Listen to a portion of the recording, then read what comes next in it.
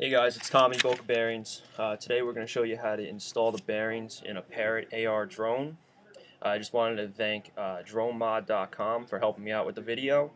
It's a pretty straightforward process. All you really need to do it is a pair of C-clip pliers if you have them. If you have a regular pair of pliers, you can use that as well, and a flathead screwdriver. For ours, we're going to be putting ceramic hybrid bearings in it. Ceramic material is lighter, has less rolling resistance. In turn, that should mean that they'll run more efficiently than a standard bearing would, hoping for increased run times and lower motor temperatures.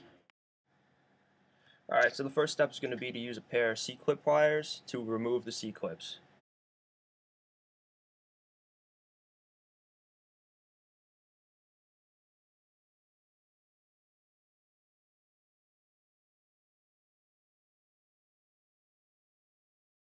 Then you're simply going to pull off the propeller, and the shaft will slide right out.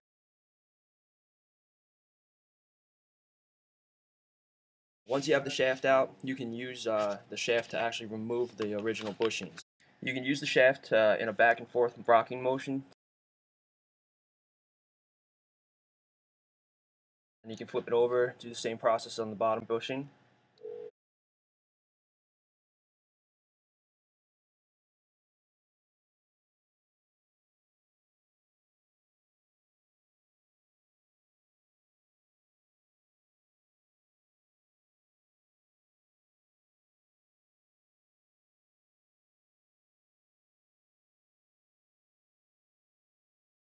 Now you're pretty much ready to install the new bearings. Whenever installing new bearings, always make sure all surfaces are as clean as possible.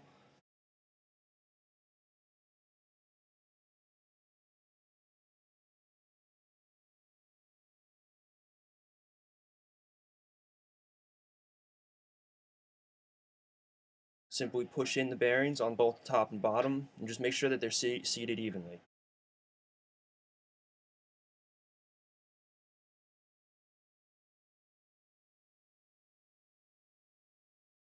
Now that the new bearings are installed, just put everything back together. Start by installing the shaft first.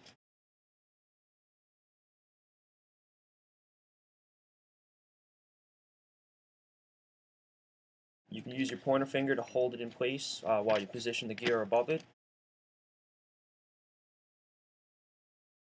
Simply put the propeller on top. Replace the C-clip. You can use your fingers to position it. Use a pair of needle nose pliers to lock it in place. Repeat this process for all 4 motors. Hey guys, thanks for watching my video. If you guys have any feedback, recommendations, things you want me to address, please let me know.